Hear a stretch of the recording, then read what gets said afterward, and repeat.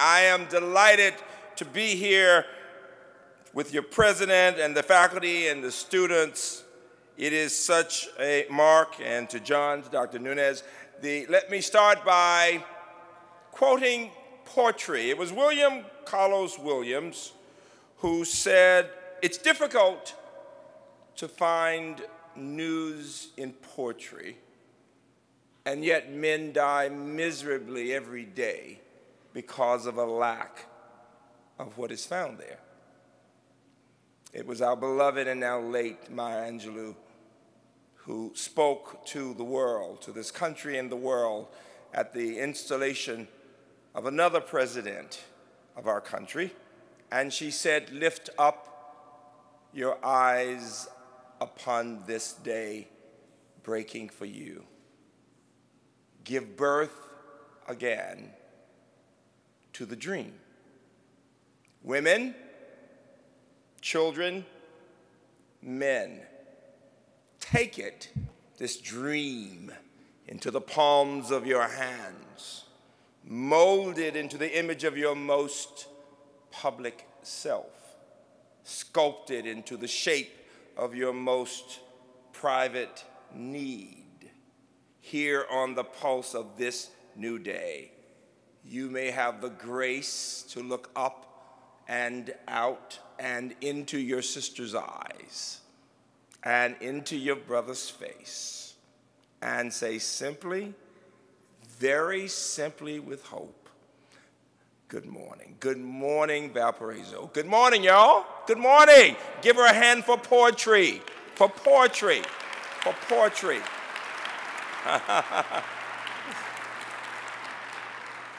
Every person has a story.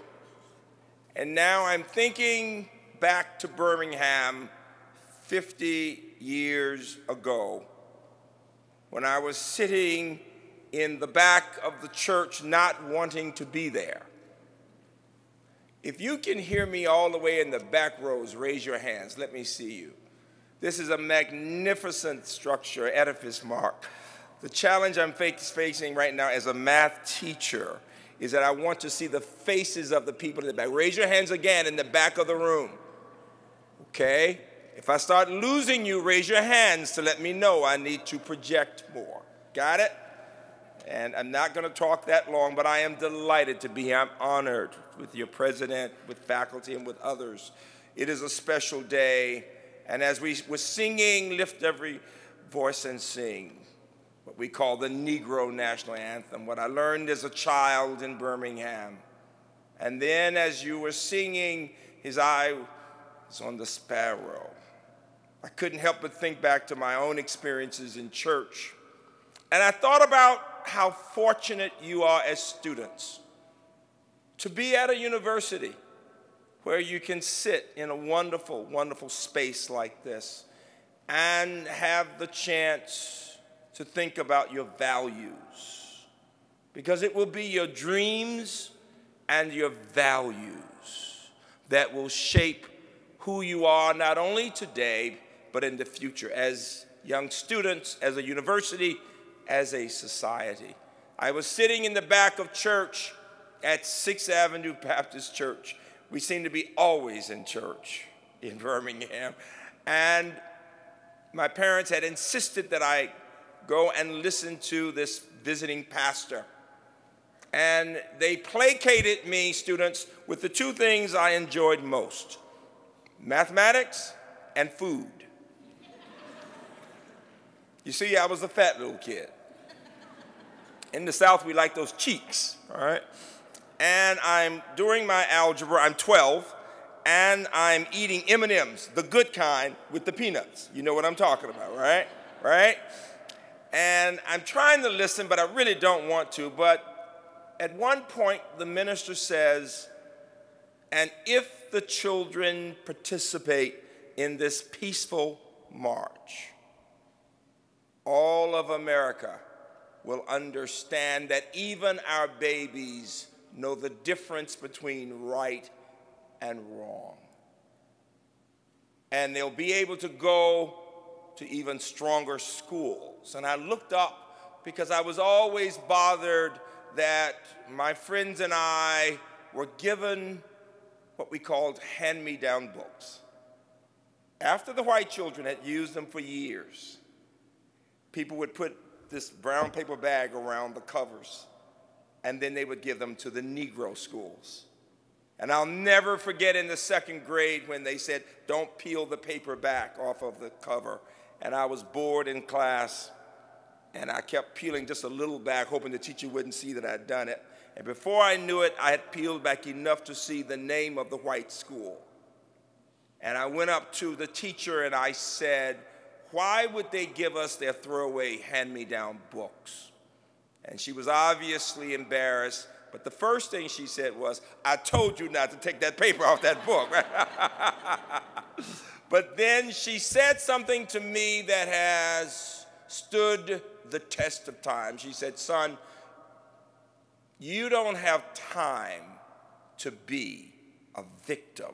She said, the book may be second rate, but you are a child of God, and you are as good as anyone else, and you can be whatever you decide to be if you decide to do it.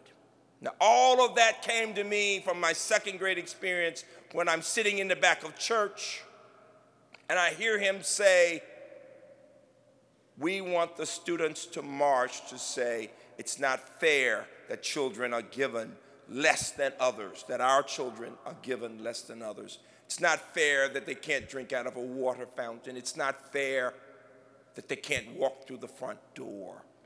It's not fair that they can buy a hamburger standing up, but they're not good enough to sit down. And I'll never forget thinking, it was the first time I had ever believed in the possibility that tomorrow could be different from today. I had thought that always I would have to go through the back door, that always I would get the secondhand books, that regardless of what my parents said about being a child of God, that the society would see me as second class. And there was this man, and I said, who is that guy? And of course his name was Dr. Martin Luther King. And my eyes were opened. For the first time, I was able to face the challenge of change, that the world could be different, and that I would have to be the change. And there and here, I can tell you, here is my message today, young people, that the way you think about yourselves, the language that you use in interacting with others, the values that you hold, whatever it is that is so important to you, will be so important, you will become like those things. And if you believe that the world can be better, and if you understand the role you can play in making the world better, whether you're sitting right here where I can see your face, or all the way in the back, wave your hands again, let me see you, wave your hands, I'm talking to you especially, all right?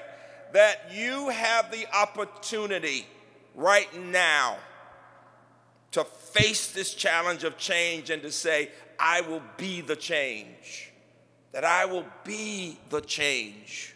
You know, I come from a campus that has students from over 100 countries.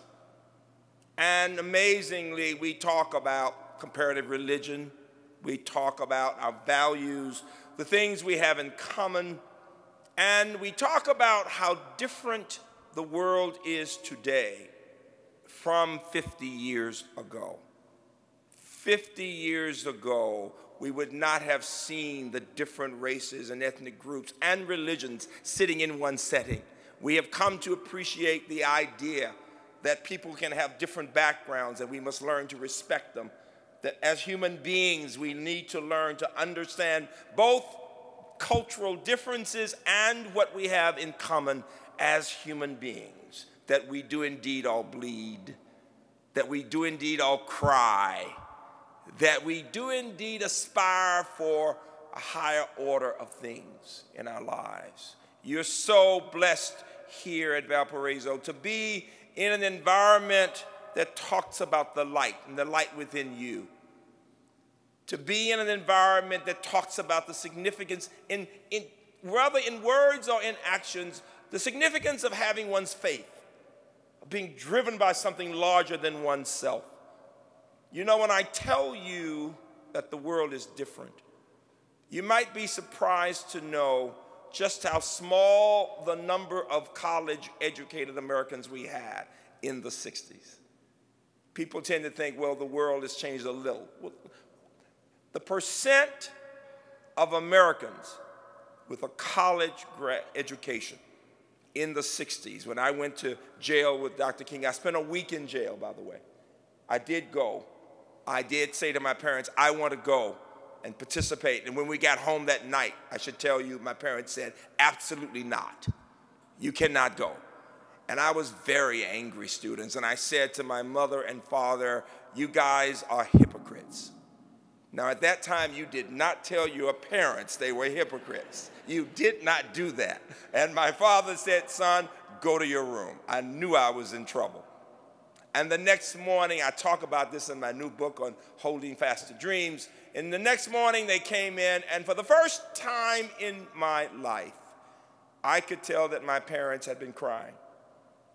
And they said they had not slept all night. They had prayed all night, prayed for the wisdom to know what to do.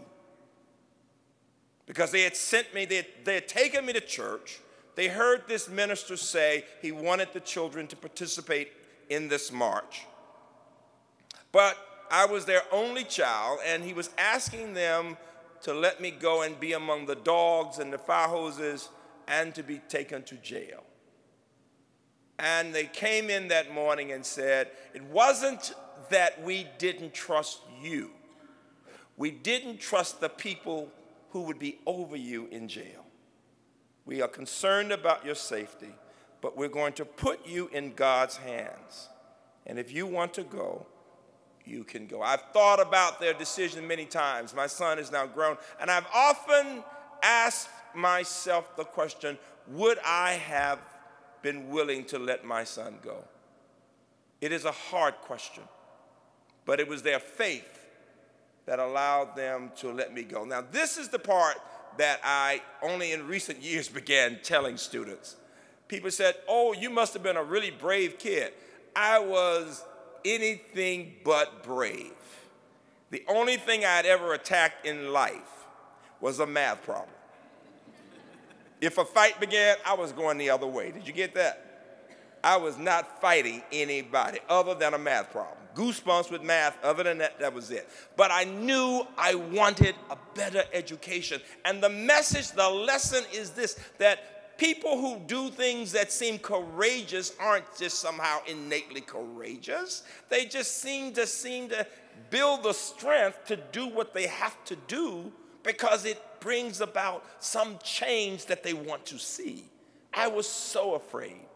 And when we walked and we were taught to sing songs as we were marching through the lines of dogs and fire hoses. And the police had been taught, you'll appreciate this, to do things to upset us so that we would be violent when it was supposed to be a non-violent march. Now, what is the one thing you can say to a child that will upset that child of any race? Who is the one person you must not talk about if you don't want to upset that child? That child's mama, right? So the police were whispering to us very, very ugly things about our mothers. And the way they taught us, the civil rights leaders taught the children to withstand, not to hear it, was to sing songs. So it wasn't that we had voices like Monique. We could just, so it wasn't like they sounded good, but all these hundreds of children, ain't gonna let nobody turn me around, turn me around, turn me around. I ain't gonna let nobody turn me around. Keep on a-walking, keep on a-talking, marching on to freedom land. If you could imagine hundreds of children just marching with the music, elevating us, giving us the strength And I get up to City Hall, to the steps, and the commissioner, the police commissioner, God, he looks so scary to me. And he looks down at me and he says, "What do you want, little nigger?" And I'm nervous, and I said, Sir, we want to kneel and pray for the freedom to go to better schools." And he's so angry, he just spits in my face. And he picks me up, and they throw me into the police wagon. And we're off to jail. And the significance of all of it was this. Yes, it was a terrible week in jail, but it empowered us, young people. Whether we were 12 or 9 or 15, it empowered us to understand that every human being has the right and should have the opportunity to speak up when he or she sees injustice. Give the children of Birmingham a round of applause for marching and saying we wanted a better way.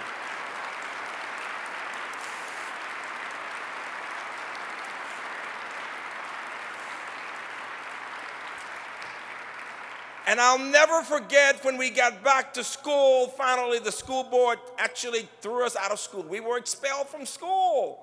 Now, I was this fat little nerdy math major. I was a math kid. I was an A student. And all of a sudden, I couldn't go to school.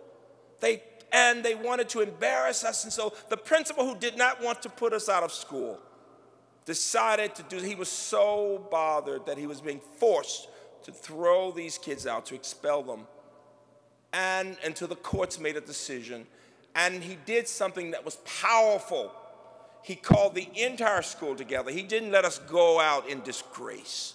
He called the school together, and he had an assembly that resembled the Honor Society induction.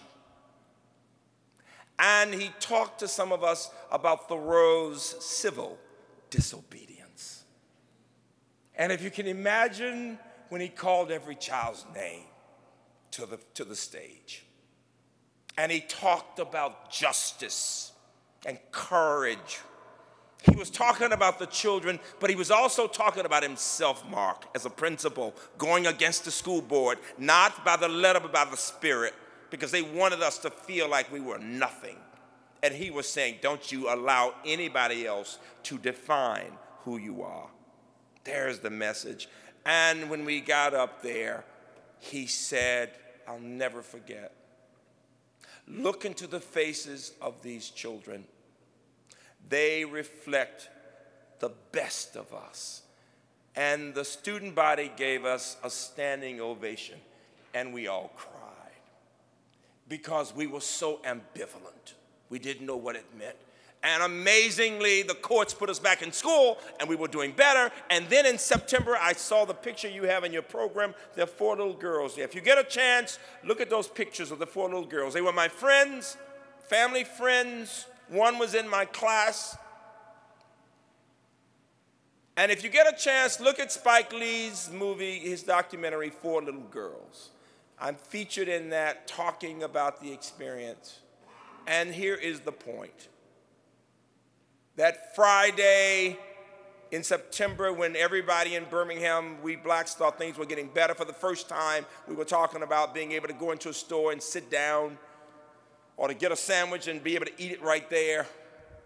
For the first time, they were talking about having the first black police officer, the first black fireman. We had nothing like that before that. And my little friends had been in church, in Sunday school. They were dressed in white. They were all 14 years old. The niece was younger, 8. And they were going to be ushers in the church. And they were down in the bathroom in the basement, primping and laughing. How could they have known that some racist had placed a bomb under the commode in the bathroom? And I'm sitting in my sister church, a church that's 6th Avenue Baptist and 16th Street, 2 churches. And all of a sudden, our pastor says 16th Street Baptist Church has been bombed. And if you can imagine, sisters in one church and another, parents in one church and children in the other, and he asked us remained calm, and we prayed, and then we left in a daze. And I'll never forget, they couldn't find these girls. And my friend's father had given her a ring that morning. And all of a sudden, across Black Birmingham, we heard they had found a hand with a ring. And we knew then they had been blown to pieces. Why would I tell you such a gory story? Because lest we forget, we're doomed to repeat the mistakes of the past. For years, those of us, even from our little middle-class neighborhood where my neighbors were Condi Rice and Angela Davis, for years we dreamed and had nightmares about those girls. And at the funeral at my church, Dr. King said, with 3 of the 4 girls, I can never forget the 3 coffins, and he said, life can be as hard as steel, and yet all we can do is our very best. Out of that experience, young people, that is not the end, came the Civil Rights Act, the Voter Rights Act, the Higher Education Act, and America was different. But here is what I want you at Valparaiso to know. For the first time at that funeral, in my middle-class black church, I saw white faces. They were the faces of people of faith, men of faith mainly. And they came from the different churches. It turns out the 2 groups that had anybody white in my community, because you never even saw people who were white, were Catholic and a Lutheran church. And they were there at that funeral. They came from all over the country, but right there in my community. That Lutheran minister, the Catholic priest, the nuns. And for the first time, I saw white adults crying for black children. And then I understood what Dr. King meant when he said, we must be judged by the content of our character, not by the color of our skin. And those experiences led America to say we are better than this. We are not going to be a place that bombs churches. That was in the 60s. We have the challenges today of people with that same kind of racism doing that. And we must stand up and say again, we are better than this. That we are so much better than this. That Higher Education Act changed America. The Civil Rights Act changed America. I could become the president of a predominantly white university when as a child, I couldn't even sit in class with white children. I was told I could never be as smart as a white kid. The society told me I was second class. That was America just 50 years ago. And here we are today. If you can get an education, all kinds of things are possible. And now, think about it. In the 60s, only 10% of Americans had a college education. Only 10%. People say, well, I say, well, what percent of whites, what percent of blacks? Okay, well, what do you think? What percent of whites, students, what do you think? What percent of whites had a college education in the 60s? What would you say? Anybody? Guess. Guess? 98, it was 11%. Only 11% of whites, only 2 to 3% of blacks. We were not counting other groups. Now we've got a range of groups. What's the fastest growing group in our country? Hispanic, right? All right, let's look at those groups. For whites, it's 37%. For blacks, it's about 19%. For the fastest growing group, it's not quite 15%. For Asian Americans, it's almost 55%. For Native Americans, it's well below Hispanics.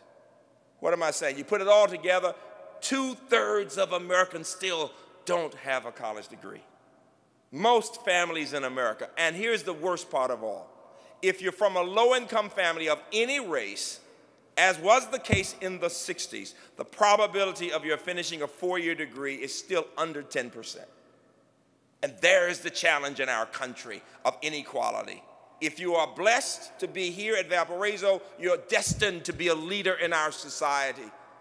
And as my parents said, of those to whom much is given, much is required. And so I want you to know this distinction, to understand the inequality, that now, yes, we still have some prejudice, we have some racism, but the fact is that if one gets an education of any race, life is so much better. And yet millions of children are not learning to read. And without the reading skills, what can one do? And so here's what my message I want you to do, students. I want you to learn to ask good questions. It was Hrabowski who said, growing up in New York, he became a Nobel laureate. He said, when I was growing up in New York, all of my friends' mothers would ask them at the end of a school day, what'd you learn in school? He said, not my Jewish mother. He said, my Jewish mother would say, Izzy, did you ask a good question today? I want you to learn to ask good questions. There's nothing like curiosity. And then I want you to learn to listen, because in our society, we criticize Congress, but I tell college presidents, Mark, congressmen and women are our graduates.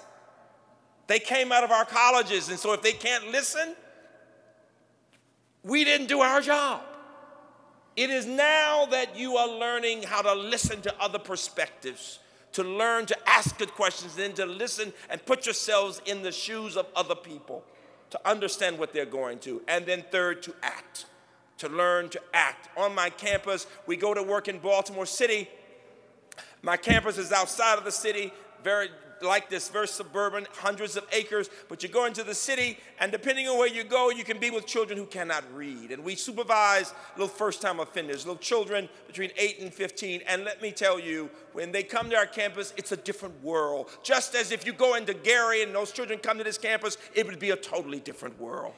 And so I know you're involved in civic engagement. You must come to see the light in every child and to think about what you want to do to make a difference in that child's life. You know, I want you to think about, finally, continuing to learn and to struggle. When I was talking with Jim, your pastor, about the humility that must go as we become more enlightened. You know, it was Samuel Beckett, an Irish novelist who often wrote in French, and he wrote a book in which the character studies the dancing of bees. When bees are dancing, they're actually communicating. And he said this, here is something I could study all my life and never understand. And the significance was that he said it with great rapture. He was fascinated, because the more he studied the dancing of the bees, the more he realized there was so much more to understand. And that is the essence of education itself. That when you really become educated, you know you've got so much more to do. My wife and I are now studying French. And when we had French in high school, it was for a test. So you really don't learn much. But now we're learning it because we want to communicate, and quite frankly, because it is romantic. And I work with some African nations that speak French, and so you'll appreciate this. So I've been reading Apollinaire, the poet, French poet Apollinaire. So Jacqueline, ma femme Jacqueline et moi, nous étudions le français maintenant, tous les jours. Nous avons passé du temps à Paris en août pour notre anniversaire, pour 45, for our 45th wedding anniversary. Give us a big hand for that, 45th wedding anniversary. And the line from the poem that I really want you to hear says this, La joie venait toujours après la peine.